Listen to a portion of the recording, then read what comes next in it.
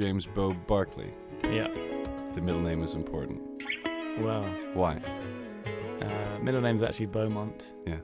But decided for commercial reasons to cut it to Beau, because James Beaumont Barclay, I don't know who he is. He's some old actor. James Barclay is an author. James Beau Barclay is me on Google. So yeah, the reason for choosing my name is quite soulless and commercial, really. You didn't want to out-Google any of them, just see if you could take over that Yeah, front page. I just wanted to go straight to being at the top of Google, basically. Fair enough. What's your style of music? What do you dabble in? So I find that question really difficult, but recently I've been saying indie bedroom pop. Indie bedroom pop? Mainly because I make my music in my bedroom, and it kind of gives you a little excuse for it maybe not being like pristine production, you know, so you say bedroom, lo-fi. It's not meant to be listened to in the bedroom as well. Oh no, it's not like some kind of sensual thing. It could be whale sounds when people are falling asleep. It's right? bedroom music. Cool. So maybe a better question would be like, who are your influences? Because obviously when people hear your music, they can make up their own mind, but like, who do you see yourself as influenced by? Yeah, well, I guess the kind of background of my influences are like people who play guitar really well.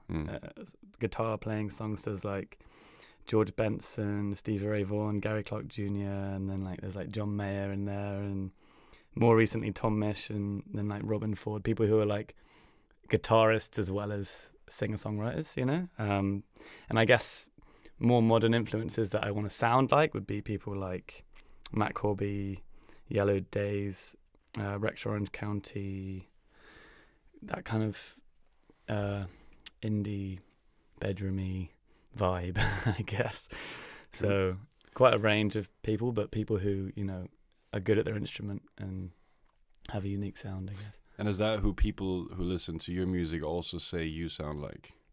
I don't actually know. I should probably like find out, do some kind of survey, because that would be interesting to know, because it's very hard to define your own sound, because in my head I'm like, I sound like no one, you know, I sound like me, but everyone sounds like someone else. So how long you been in the game, in the bedroom music game? Bedroom music game, I guess you've got to put the word pop at the end of bedroom, because otherwise it does sound a bedroom bit weird. pop music game. Well, I wrote my first song when I was 14. Yeah. I was playing guitar since I was very young, like 9, but didn't really fall in love with making music until I was like 14. I wrote a song and I was like, wow, this is really nice. So maybe about 10 years now. Started kind of producing and releasing about 5 years ago. So yeah, for a little while. So what's been the milestones or highlights so far? I guess I played a couple cool gigs. So I played at the 100 Club, supporting an Indonesian pop star called Neo Nomura, which was quite strange because there was Indonesian TV there and loads of Indonesian fans. Nice. That was fun. And then I headlined Servant Jazz Quarters a couple of years ago. But yeah, recently haven't been doing that many gigs, focusing on more on the production kind of thing. Another highlight was busking. I used to busk quite a lot, busking in Paddington, and Will Young came up to me and said, "Hey," and I was like, "Whoa, Will Young?" And he was like, "Yeah." He was like, "I love your music. Can I have a CD?" And he bought one CD for £20. That's really cool. And he was like, "Yeah, we might be in touch." He wasn't in touch, but yeah, still nice. Yeah, nice compliment for sure. Yeah. So let's talk about the production, if that's your focus.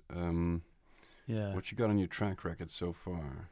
EPs, albums, so yeah, singles? released an EP a couple years ago with a record label called White Bedroom Records. All right.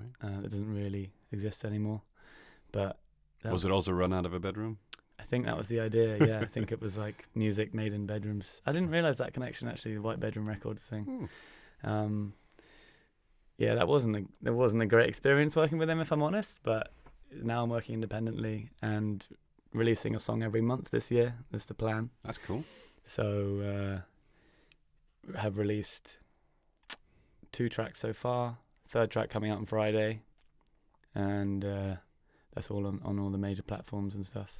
So what's in kind of, if you can give me some bullet points, what's your process for creating and releasing a song if you do one every month? Because that's quite a cool approach. Yeah, I mean, I'm learning what it is so at the moment, but it would be, you know, trying to keep it to composition. So writing the song, what are the lyrics, what's the structure, and then building up different parts and trying to get all that set and then mixing it. But I often kind of like mesh mixing and composition, which is something that causes me to not get to the deadlines because you're always adding new parts. Yeah.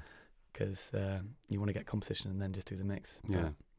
So sometimes I start with an instrumental and then put lyrics on top. Sometimes I have a song I've already written on guitar and then add instrumentation on top of that. So yeah, and then once finished, I have like, with the monthly things, only a week of pre-song release promo, which isn't really that long. Right. But send it to a few blogs.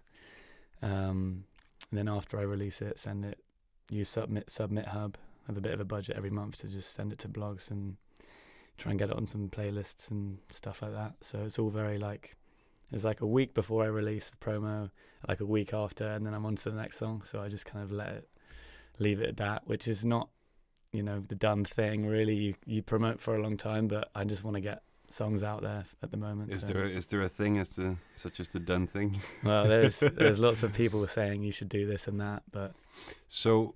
From your experience, the way you work right now, if we pretend I'm a young up-and-coming artist and I'm looking for some advice, what's the key takeaways, what you've learned with your process that you would like to pass on? Yeah, well, I think in terms of producing good work, whatever it is, having a good deadline is kind of a boring advice, but it's the most important thing ever. Like, if you don't have a deadline of some kind, you will just continue to finish stuff without finishing it, you know, or go on forever. And whether that deadline is working with a record label or putting it out online and saying it's going to come out even when it's not finished. It's what I've been doing recently. Like, this song is coming out on this day, and I'm like, oh, okay, I need to finish Keep it the promise, yeah. So, I just say set deadlines and very, very specific goals, such as releasing a song a month for a year, and goals that you can control, not like I want to get 1 million plays. You can't control that, you know. Goals that you can control. That's cool. So where can people find out about your monthly songs? What's the go-to place to get the updates? Probably Instagram is where most of it goes on. I'm not super good on social media in general. All right. I just try and do what is needed. But yeah, Instagram, and then just Spotify. They'll come out on Spotify every month. Yeah. I can't stop calling.